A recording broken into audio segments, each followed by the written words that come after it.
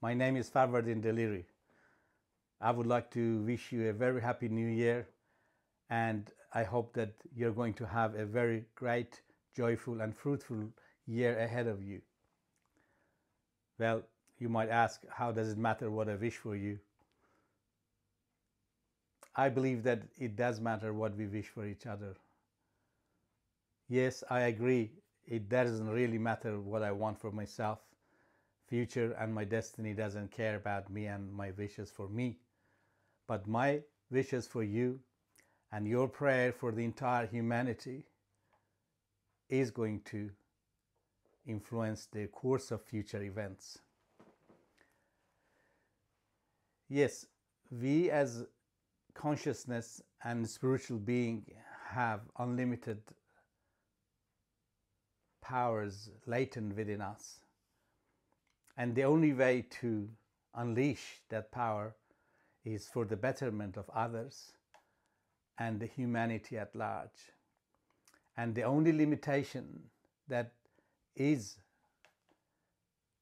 affecting this power that we have is when we are busy with what we want for self only.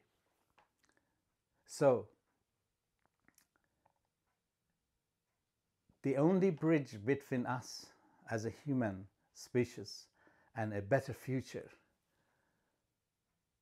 the only bridge that we have to cross to get to the other side, the good side, the peaceful side, the sustainable, joyful and happy side in the future, is when we stop being busy with our own personal needs and concerns and look up to the universe and wish well for each and every person, for all children of the world, for all the cities and countries of the world.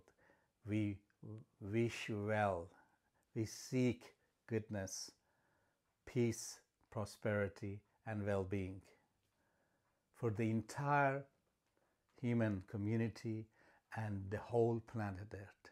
This is the power that we have, and we can manifest it by focusing on the needs and well-being of others, right from our neighbors to the other side of the world and everything that is in between.